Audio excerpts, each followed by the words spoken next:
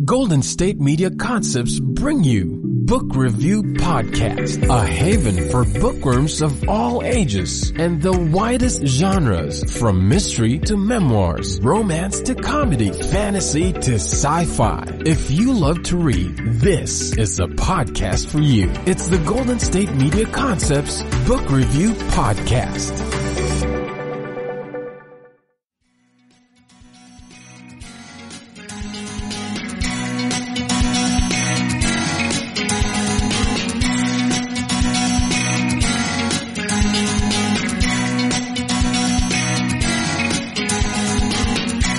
Hello and welcome to the GSMC Book Review Podcast, brought to you by the GSMC Podcast Network.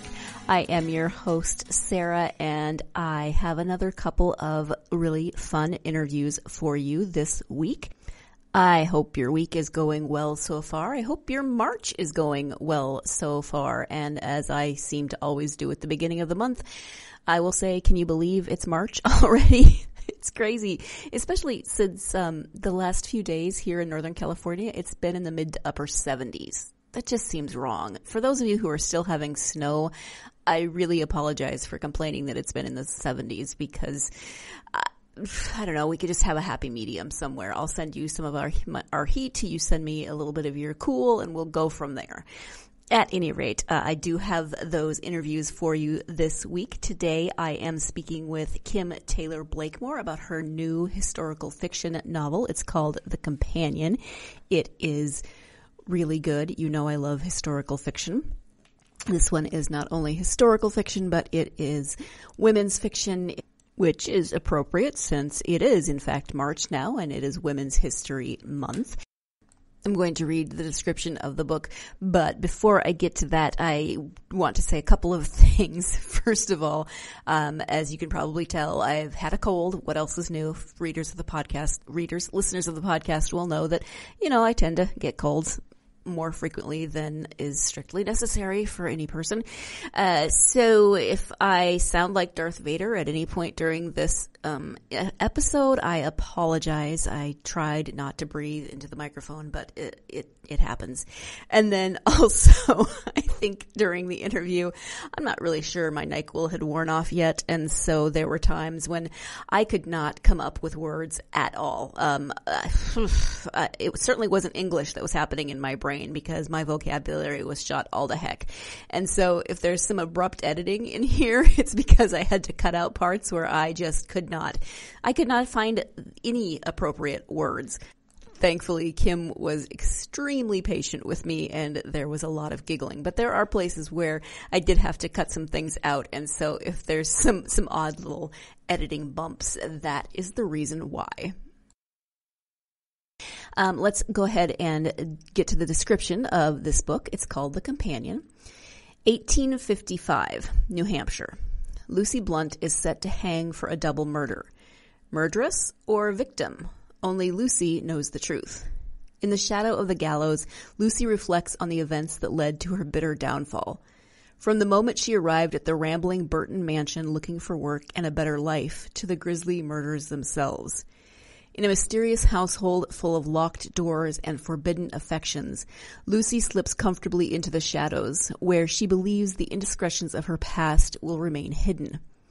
But when Lucy's rising status becomes a threat to the mistress's current companion, the delicate balance of power and loyalty begins to shift, setting into motion a brewing storm of betrayal, suspicion, and rage. Now, with her execution looming closer, Lucy's allies fight to have her sentence overturned as the tale she's spinning nears its conclusion. But how much of her story can we trust? After all, Lucy's been known to bend the truth. So there is the description of The Companion by Kim Taylor Blakemore. As I said, it's historical fiction. It is really fascinating, and I was pretty much sucked in from the beginning. It's one of those stories where you don't quite know if you can trust not only Lucy as the narrator, well, she is the narrator, so it's told from her perspective. So you're never quite sure if you can trust any of the characters in the story. Do you sympathize with Lucy? Do you sympathize with the other characters? What really happened here? Who's telling the truth? Which side of the story is accurate? Are they all accurate? Because there's always multiple sides to every story. There's a lot of mystery and a lot of uncertainty, and just so many different layers. And so I'm going to go ahead and turn now to that interview with Kim so she can explain it to you better than I can. And before we get to the interview, I do have copies of this wonderful book to give away. So stay tuned until the end of the podcast to find out how you could win a copy or be entered into the giveaway to win a copy of The Companion by Kim Taylor Blakemore. And now let's go ahead and turn to that interview with Kim.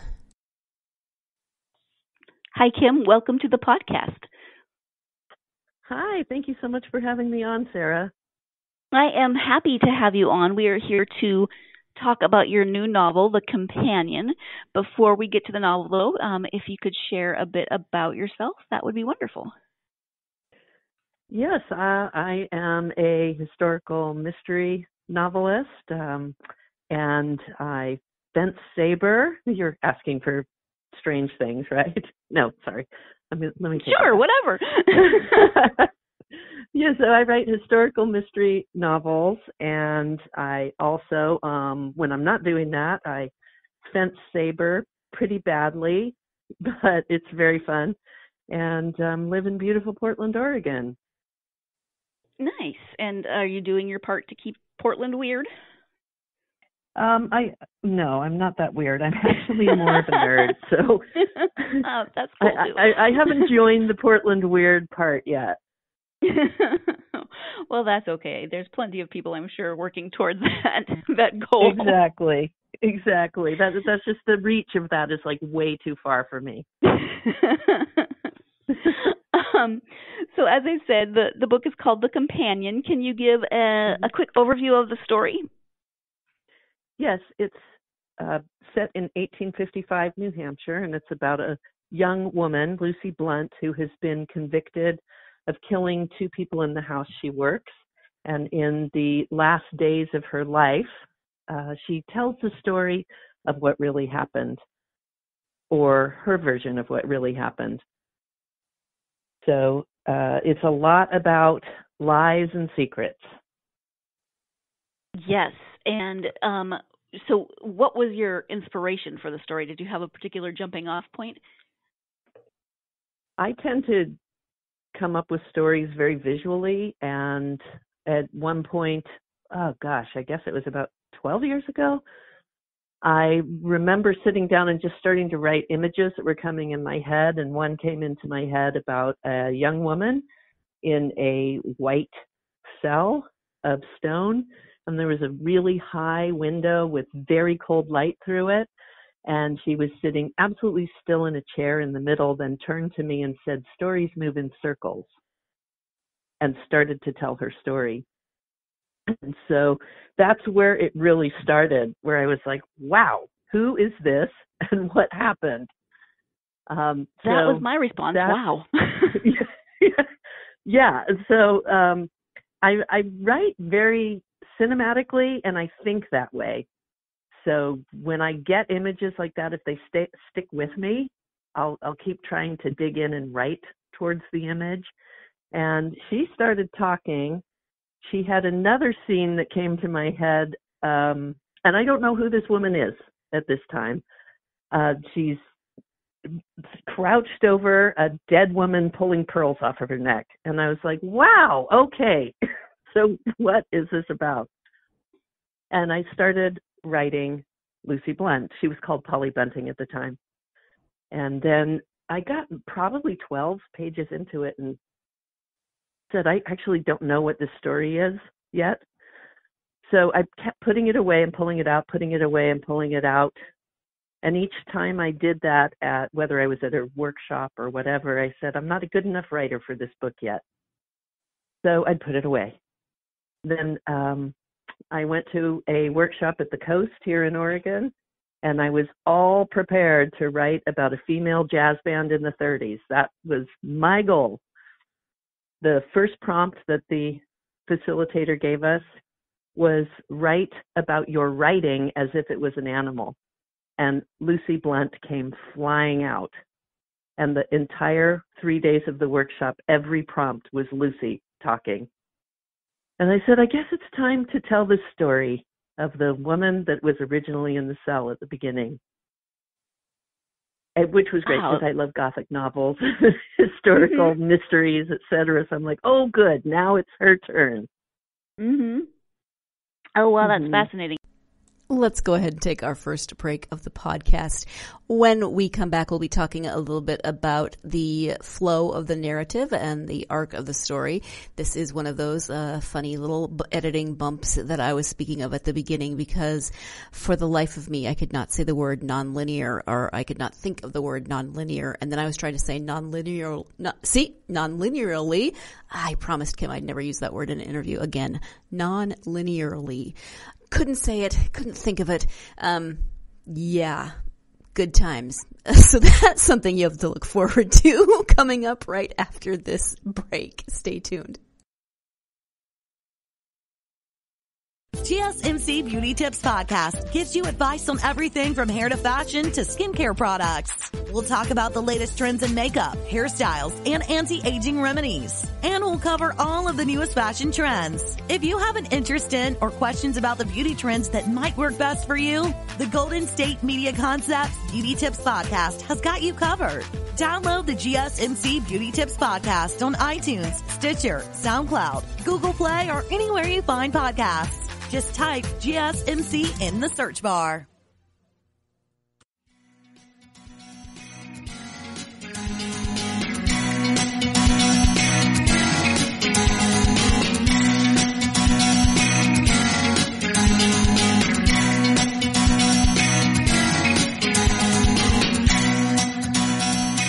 Welcome back to the GSMC Book Review Podcast and my interview with Kim Taylor Blakemore. We are talking today about her new novel, The Companion.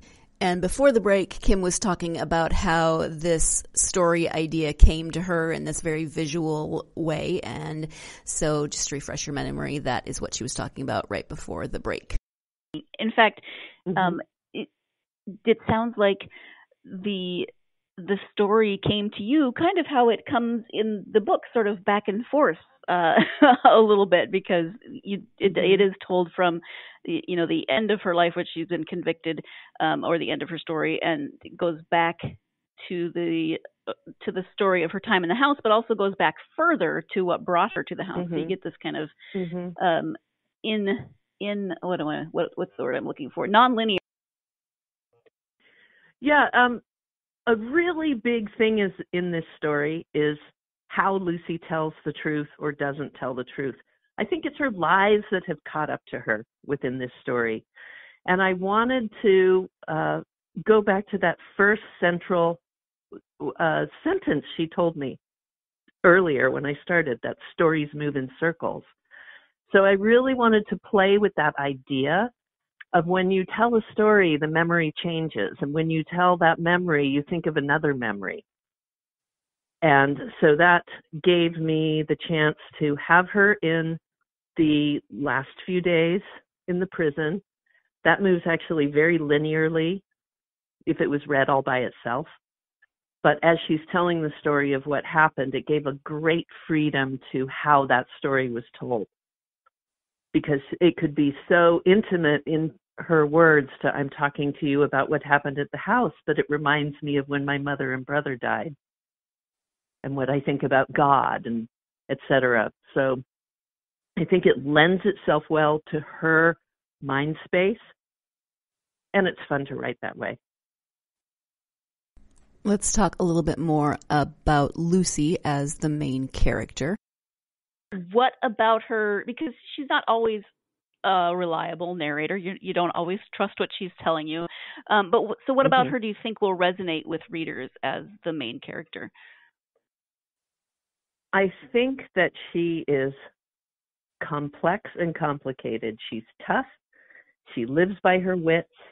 She's cunning. She's charming.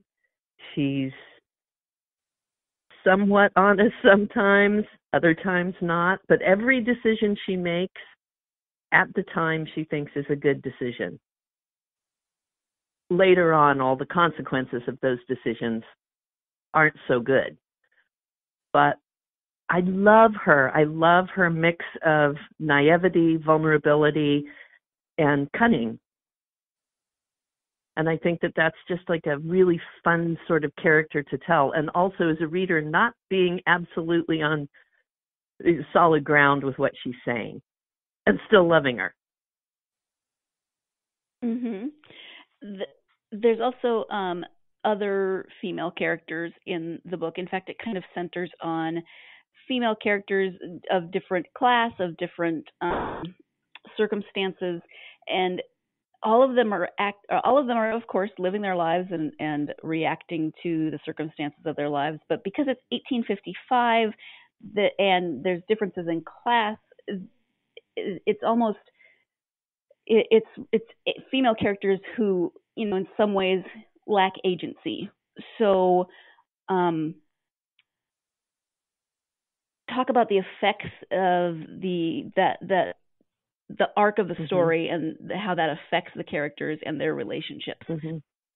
Yeah, I think you point out something that's really important in the story about the three women. So we have Lucy, the maid, we have the mistress of the house, Eugenie, and we have the mistress's companion, Rebecca.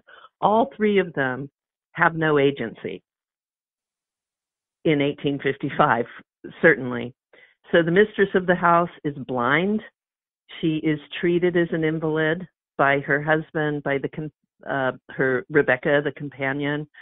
The doors are all locked in the house, so she doesn't go out and wander around. So she has no agency. Rebecca is the penniless cousin of the husband. She absolutely has no agency. That was very common at the time, that the unwed, penniless cousin or sister would live at somebody else's house.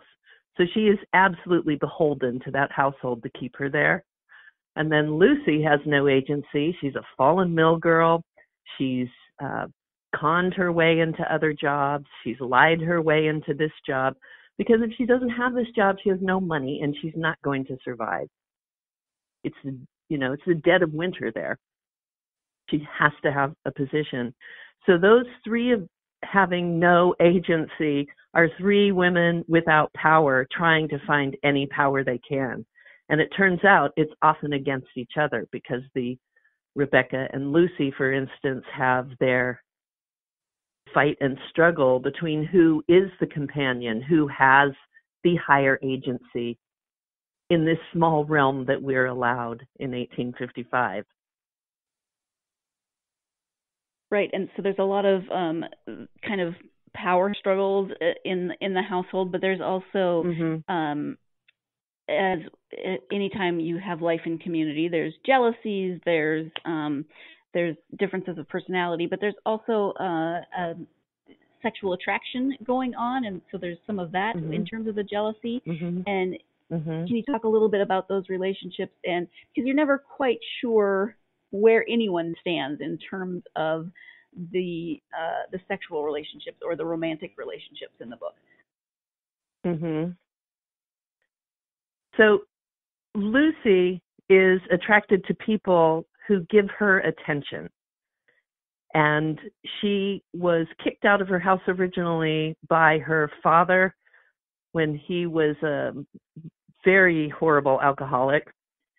She gained the attention of the mill manager where she was working, had a child with him. But her whole... See, this is terrible. Go back to your question. My dog is barking in the other room, and I'm trying to figure this out. And I'm like, wait, what? This question's so complicated. I'm sorry. I don't know how to make it simpler. No. Do you want to start over? It's perfectly fine. It's perfectly fine. So I think with Lucy, it's not a matter of her sexuality being about a man or a woman. It's about who pays attention to her. And the mistress turns her full attention on Lucy. Unfortunately, she has done that in the past with other maids. But for Lucy, she sees someone in the house who is not seen as she really is. And so she sees Eugenie, the mistress, as having much more complexity, and she's attracted to her. And Eugenie sees in Lucy her own power and how she's different. So within this, they end up having a relationship together, which is forbidden on two levels. One, because they're two women, but mostly because of the class. So at that time in New Hampshire and New England, two women being together was not as frowned upon. It wasn't even really thought about. Women at the time were in many romantic relationships in terms of friendships. I'm not talking like necessarily sexually. There were Boston marriages, which were fairly common. Women who lived together for economics, for friendships, for romantic reasons, who knows. Henry James wrote a book about a Boston marriage called The Bostonians. And for me, that relationship particularly grew very organically, and it grew out of the two women having no agency and having people not see them as they were. So they saw each other more honestly. But again, It's also, Lucy makes not such great choices in her choices of romantic partners. Right. And that's part of the naivety of her. She's like, well, they're paying attention to me. I'm worth something. Her father earlier says she's worth nothing. Right. So she grabs and hangs on to those people. Yeah, and you can really see the arc of her character as it develops through, as you mentioned, the death of her mother and her brother, then her father turning to alcoholism. You can kind of just see this progression as she, because she grew up in a fairly, I would say probably middle class family, not kind of between where Eugenie is and where she ends up as a maid, but she just keeps making these decisions that take her down roads that eventually lead to, where she ends up in the book.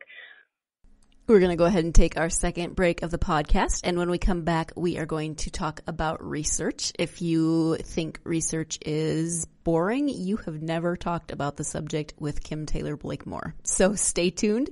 You're listening to the GSMC Book Review Podcast, and I'll be right back.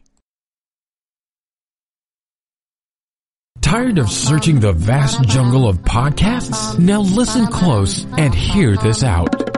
There's a podcast network that covers just about everything that you've been searching. Hey! The Golden State Media Concepts Podcast Network is here. Nothing less than a podcast bliss with endless hours of podcast coverage. From news, sports, music, fashion, cooking, entertainment, fantasy, football, and so much more. So stop lurking around and go straight out to the Golden State Media Concepts Podcast Network. Guaranteed to fill that podcast itch. Whatever it may be. Visit us at www.gsmcpodcast.com. Follow us on Facebook and Twitter, and download us on iTunes, SoundCloud, and Google Play.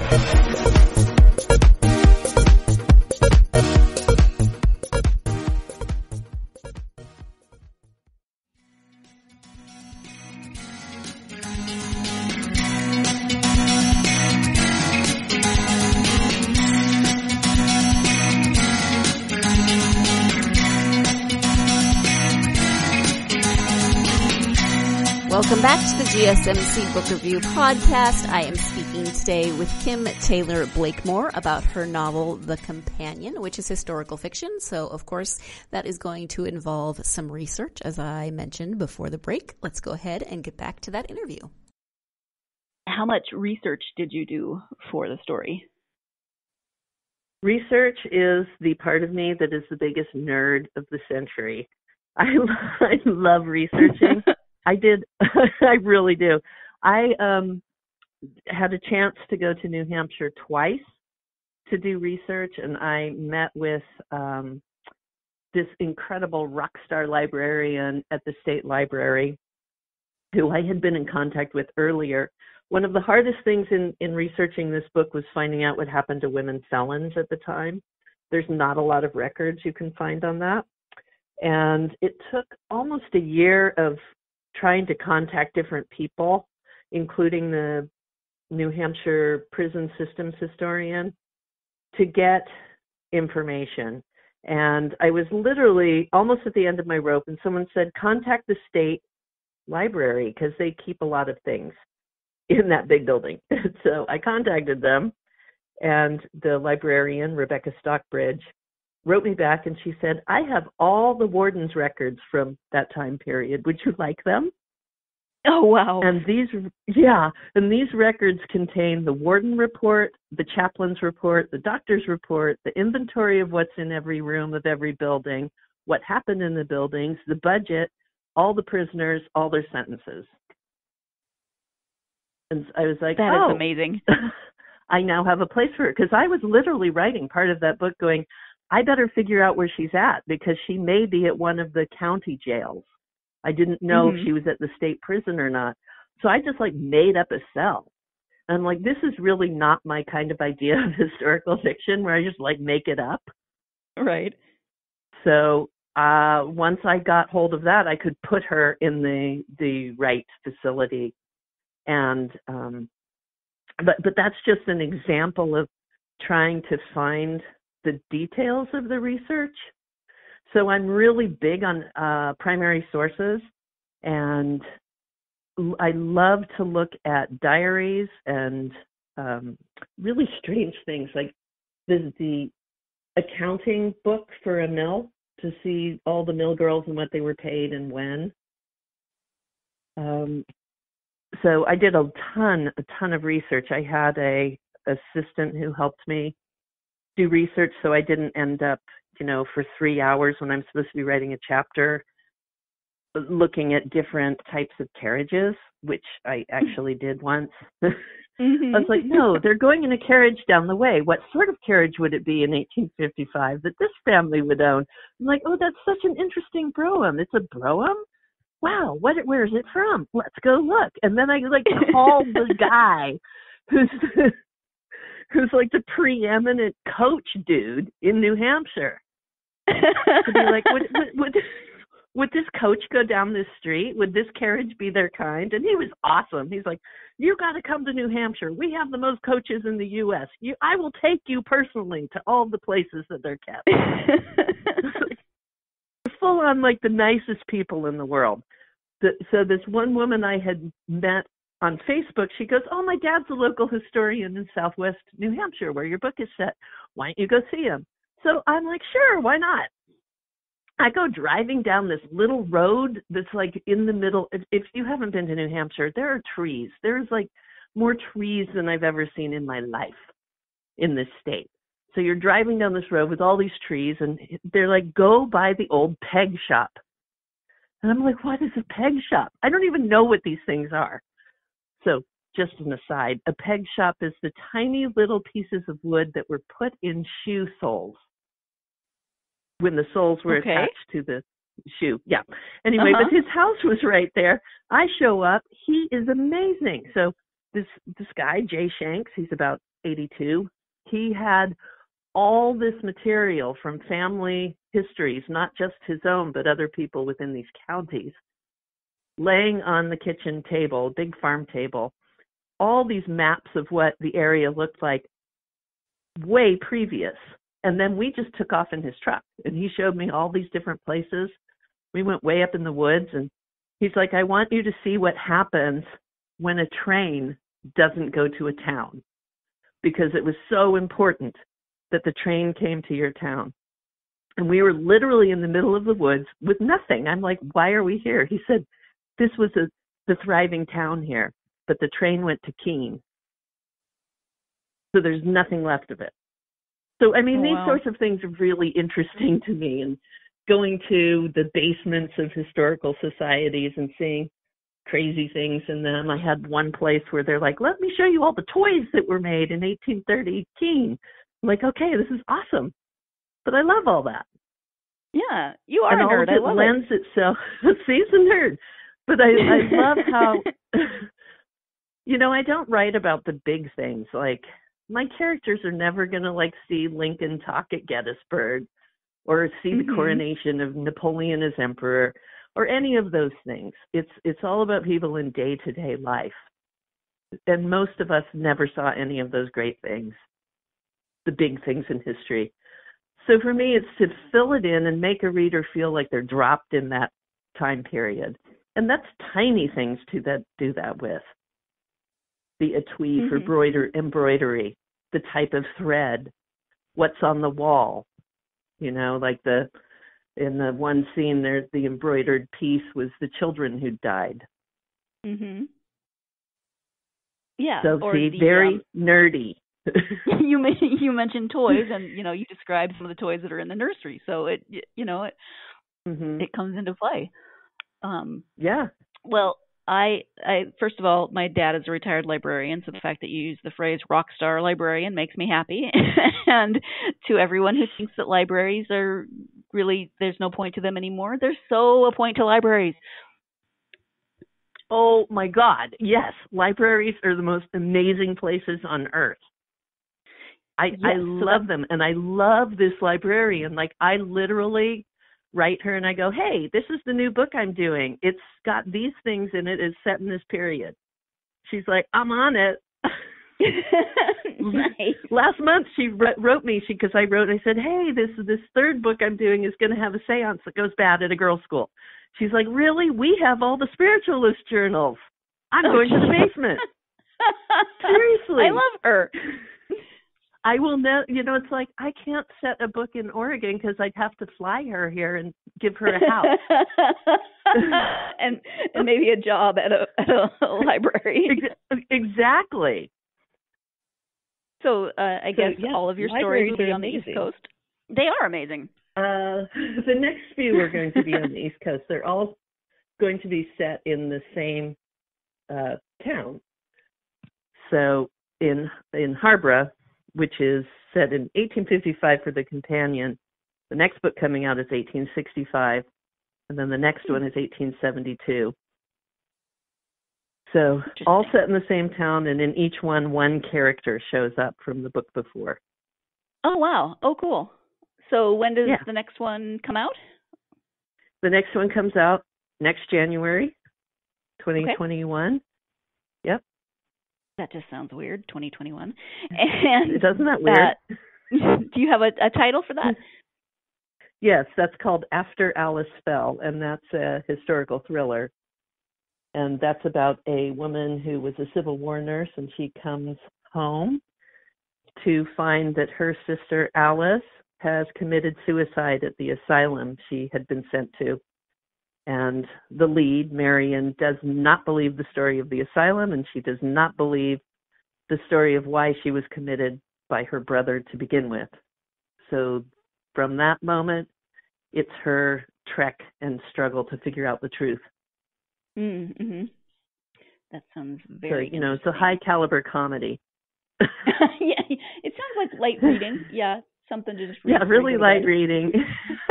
It's a lot about secrets and family secrets. The little gothic edge. I'm a little frightened to even know about the research that went into the finding out what happened in asylums at that point. That wow. Well, my rock star librarian and we were trying to get into the asylum in New Hampshire. On that note, we're going to take a break because really, how often do you get to have that conversation of my rock star librarian and I were trying to get into the asylum in New Hampshire? I have never said that sentence in my life until now.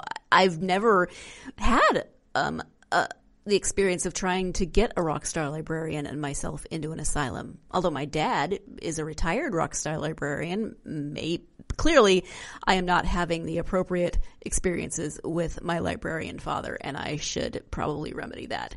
But instead, we're going to go ahead and take that break. Stay tuned. You're listening to the GSMC Book Review Podcast, and I'll be right back.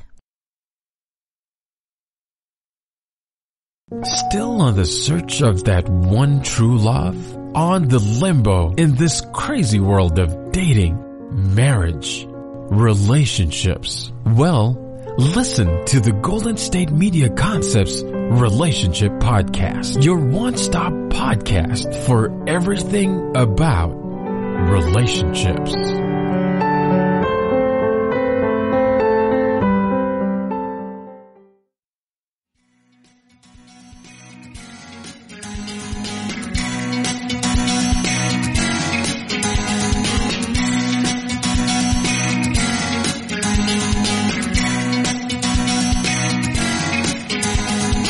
Welcome back to the GSMC Book Review Podcast. You'll remember that right before the break, Kim had just said that she and her rock star librarian friend were going to try and get into the asylum in New Hampshire. So we are going to jump really immediately right back into that conversation. We were going to go together. Yeah, I'm like, if I can, I called her. I'm like, Rebecca, if I can get into the asylum, will you go with me? She's but like, you make yes, it sound like you're going to get admitted to the asylum. So the asylum is in Concord, New Hampshire, and it's been, most of the buildings in it are now reused, and like for the Department of Education, which is hilarious. That is weird. And yeah. So I remember when I was going to the archives, when I was doing research on the companion, I drove by this building. I'm like, oh my God, that's the asylum. Because I had already been thinking of After Alice Fell and starting research on that. And that part of the building is closed. And we did try and get in, but the manager said that nobody can go in because it's unsafe. So, yeah. Yeah, interesting, scary building. Yeah, I bet it's actually haunted. They won't let you go in because it's haunted. You know what I ended up doing was, they were actually, that asylum started with the Quakers, and the Quakers were really into having people in the asylum have open space and quiet, and also have industry. So it had its own working farm. And it basically paid for itself. Oh, interesting. So that's where it started. And then you start running into the fact that more people are going there than should be in there, right? So it's overcrowded. And then all the crazy new, how are we going to fix people? Then that started. Mm-hmm. So the Quaker thing very rapidly became gotten away from. Right. Oh, that's too bad. Yeah. Which actually reminds me of one of the characters in the book who is a phrenologist. And yes, Enoch Finch. Yeah. Yes. I'm sorry, I can't even come up with a good sentence phrenology, for him. It was a very big thing then, especially yes. in the 1850s. By about the 1870s, it was sort of really out of fashion. But, yeah, I can tell who you are by the bumps on your head. Right. And I'm going to be the medical expert at your trial. Great. Mhm. Mhm. Yeah. Yeah. He's a piece of work. Yes. So, when you are taking the time to read for yourself, what do you like to read? I read. It depends on where I'm at in the process. Like right now, I'm doing a lot of research, so I'm reading a lot of old books from the 1870s. But beyond that, for fun, I've been really into Laura Purcell. She writes Gothic. She's a contemporary novelist. And Ruth Ware. She's awesome. Sort of like crime suspense novels. And that's kind of what I'm reading right now is the two of them. And then I'm going to a panel at Left Coast Crime. I'm on a panel at Left Coast Crime in a couple of weeks in San Diego on 19th century crime. And I'm reading all the other authors' books right now, and that's super, super fun. Oh, I bet. Yeah. And from your when did you start writing? I didn't ask that. Is it something that you've always wanted to do, or how did you come to the process of writing for publication? Yeah, so I had always wanted to write, but I didn't do it as anything serious. First, I was in theater and doing all of that. And then I ended up writing 2 YA historicals, both of which were published. And this was a while ago. And really loved that. But I didn't really want to work in YA. So I was like, well, I'm going to learn how to write adult books. So then I got more serious about it, and I was teaching writing, and I was also wrote a book that was a literary fiction that was completely boring but beautiful. So I tore it up, stole the characters, started writing another one, and then I got really serious when I got back to the companion, and I said, this is a commercial book, and this is a genre that's good for me. It's a good, strong genre of, because you can do so much in a historical mystery. Thank you.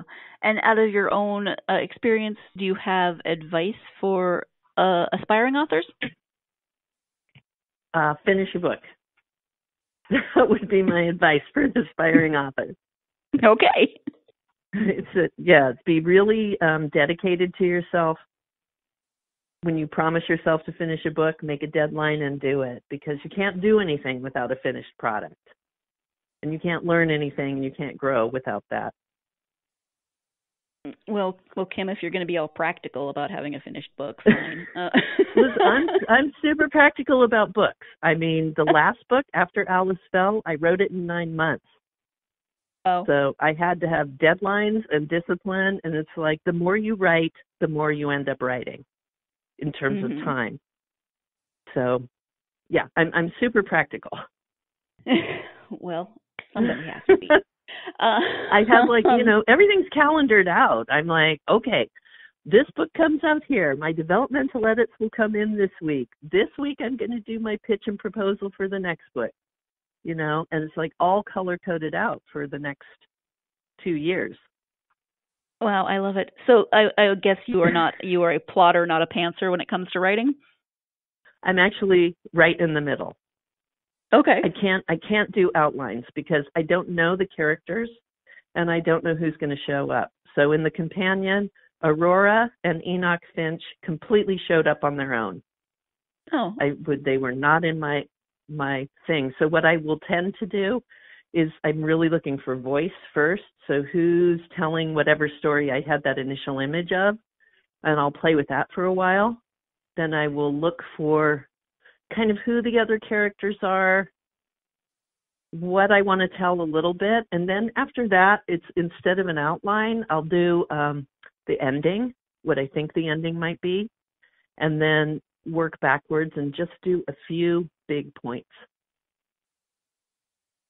And, okay. And basically it's like, do they win, do they lose, or do they get away with it?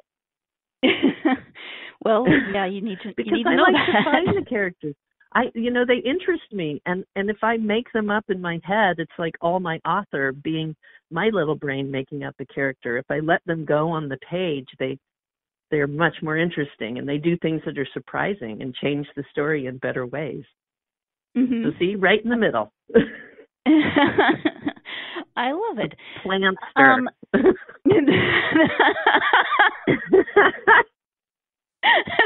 See, there's something with plants. Now I'm just picturing, I don't know, you've got, I don't know what that looks like, but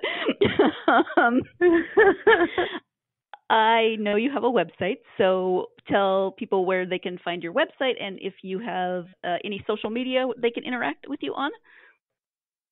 Absolutely. So my website is kimtaylorblakemore.com. And you can go there, and there's a link if you would like to join the newsletter. I do a monthly newsletter talking about some research and whatever I'm doing that month. I'm on Instagram as Blakemore Kim Taylor and Facebook as Kim Taylor Blakemore. And I love talking to people, so please stop by.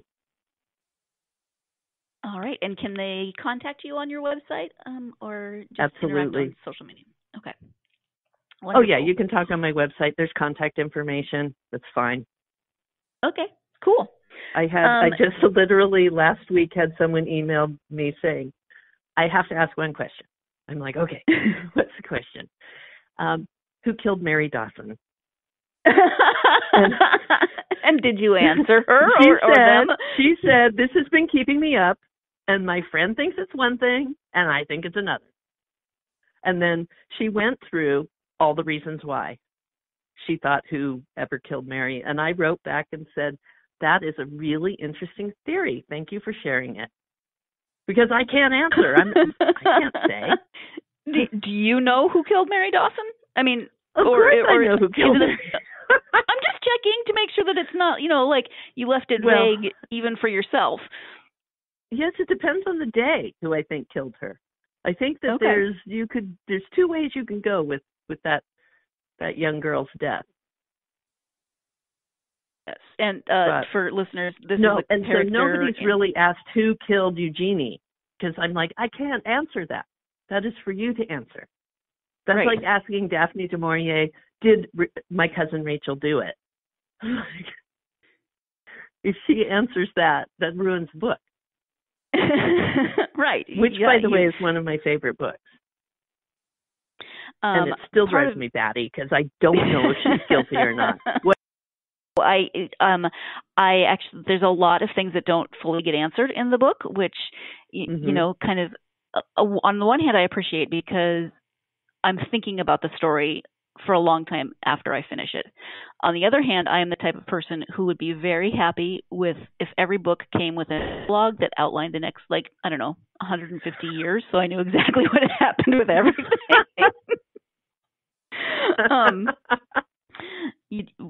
We do not get that with your book. No, we don't.